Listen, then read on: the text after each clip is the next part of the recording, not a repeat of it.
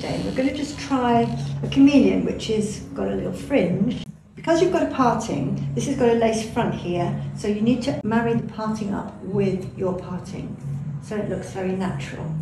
And then unclip it, pick your own hair up, clip the clip in, blends completely in with the hair. So all you would need to do is just pop the fringe in, new hairstyle, and off you go. You can, of course, trim it if you wanted to make it into a full fringe. I'm not making it too short because you can always go shorter.